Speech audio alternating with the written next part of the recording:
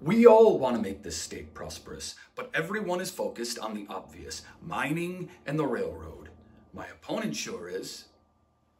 But they are forgetting about the new economic paradigm. This man was a thief. And he paid for his sins. He did. Just as should every other criminal. But where the populace sees justice, I see waste. Without slave labor, the Union would not exist as it does. That time, believe me, is over.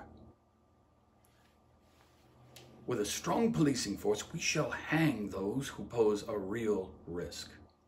Marietta's and that woman's head will be a message. They can either accept our divine right or die. Our people will appreciate it. But men like this, let's put a ball and chain around their feet and tools in their hands. Have them build our roads and railways. Cities. Bring her in. We'll make a show of her hanging. But if I'm right about your political aspirations, Captain, think of the bigger picture, not just the immediate results.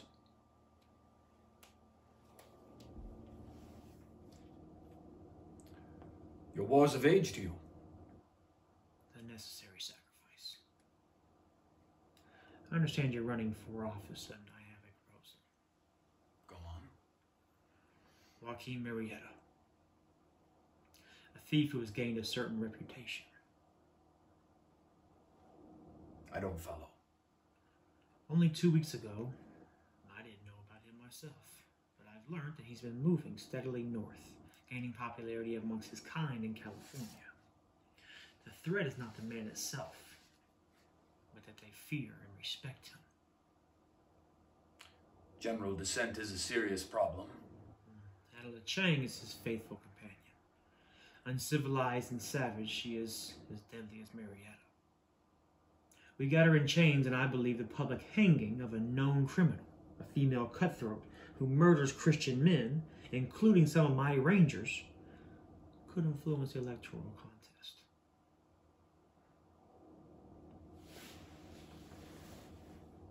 Why me?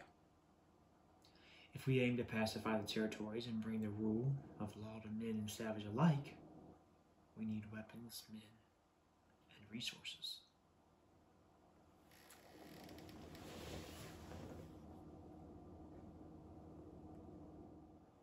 Hi, I'm Lucas Jackson. I'm 6'2", and I live in Los Angeles, California.